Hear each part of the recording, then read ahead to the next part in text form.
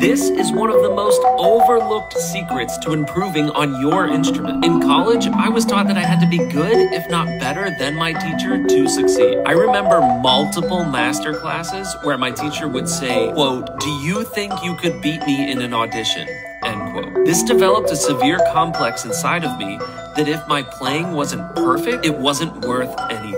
This is the opposite of how to grow and develop. Find something to do and do it. Put it out there. Record a solo and put it online. Take an audition you think you can't win. Try a collaboration with another artist. It might not be great or even good, but it's something. When you're done with that, take a look at what you can do better next time. It's okay to start somewhere other than perfection. Everyone else does. In the words of Adidas, just do it.